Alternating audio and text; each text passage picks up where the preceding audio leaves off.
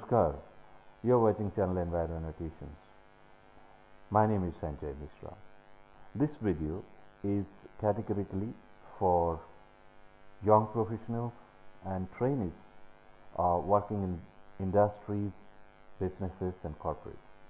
Watch this video to know whether your organization is a bulk consumer as per the E-Waste Management Rules 2016 and further amendments. Now, E-Waste or electronic waste is created when an electronic product is discarded after the end use of its life. Some examples are discarded computers, office electronic equipment, entertainment devices, mobile phones, television sets and refrigerators. This includes used electronics which are destined to reuse, resale, salvage, recycling or disposal, as well as reusable secondary scraps such as copper, steel, plastic, etc. The rapid expansion of technology means that a large number of e-waste is being created every minute.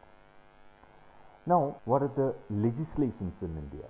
In India, prior to the enactment of E-Waste Management and Handling Rules 2011, e-waste was covered under the Hazardous Waste Management Rules. The E-Waste Management and Handling Rules came in 2011 and it is widely known as E-Waste Management and Handling Rules 2011, and it was enacted on 12th May 2011, became effective from 1st May 2012, almost after 1 year.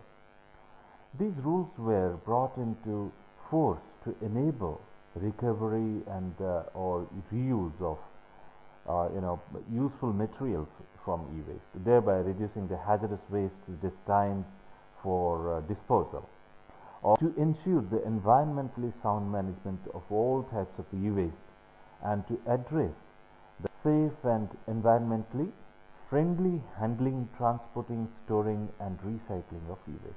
For the first time, the concept of extended producer responsibility (EPR) was introduced, which made manufacturers liable for safe disposal of electronic goods. Thereafter, the E-Waste Management Rules 2016 was enacted.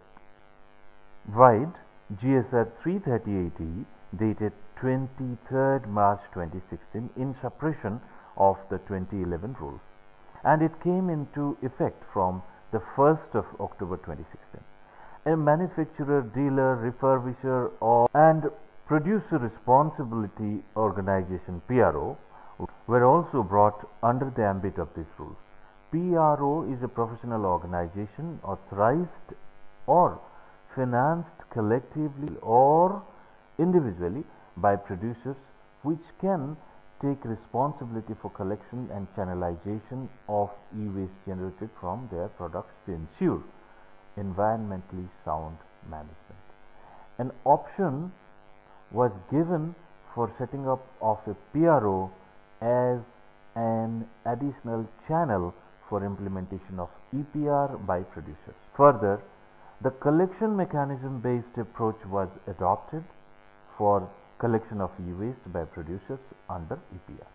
Furthermore, the applicability of the rules was expanded to cover components, consumables, parts and spares of EEE in addition to equipment covered under the rules. Further, the E-Waste Management Rules 2016 was amended vide notification GSR 261E dated 22nd March 2018 to facilitate and effectively implement the electronically sound management of e-waste in India. The amendments have been made with an objective of channelizing the e-waste generated in the country towards authorized dismantlers and recyclers in order to further formalize the e-waste recycling sector. The amended rules revise the collection targets under the provision of EPR with an effect from 1st October 2017 by way of revised targets and monitoring under the Central Pollution Control Board, effective and improved management of e-waste would be ensured. As per the revised targets of e-waste collection, 10% of the quantity of waste generated shall be collected during 2017-2018. Further, there shall be a 10% increase every year until the year 2023. And after 2023, the e-waste collection target has been fixed at 70% of the quantity of waste generation. Often, industry professionals find themselves baffled with the compliance requirements with regard to e-waste management rules 2016 and e-waste management amendment rules 2018. This presentation is an attempt to clarify and clearly spell out the needs for compliances required in the said rules. Now, what are the responsibilities of industries, business and corporates? See, these are the organizations. These organizations fall under the term bulk consumers. So, industries fall under the term bulk consumers. The term is defined under 3(1)(c). That means Rule 3, Sub-Rule 1(c) of E-Waste Management Rules 2016 as bulk users of electrical and electronic equipment such as central government and state government departments, public sector undertakings, banks, educational institutions, multinational organizations, international agencies, partnership and public or private companies that are registered under Factories Act 1948, or it is also called as 63 of 1948, and the Companies Act 2013, also called as 18 of 2013, and healthcare facilities which have turnover of more than 1 crore, or the healthcare facilities which have more than 20 employees. This is the definition of bulk consumers. Nevertheless, there are some exemptions. So, the e-waste rules 2016 is not applicable to 1. Used lead acid batteries as covered under the Batteries Management and Handling Rules 2001 made under the Act. 2. Micro enterprises as defined in the Micro, Small and Medium Enterprises Development Act, MSME Development Act 2006, also widely known as 27 of 2006. And 3. Radioactive wastes as covered under the provisions of Atomic Energy Act 1962, or it is also called as 33 of 1962, and rules made thereunder. Now, the responsibilities of the bulk consumers are clearly outlined in Rule 9. First, to ensure that the e-waste generated is channelized through a collection center or a dealer of authorized producer or dismantler or recycler, or through the designated take-back to the service provider of the producer or authorized dismantler or recycler.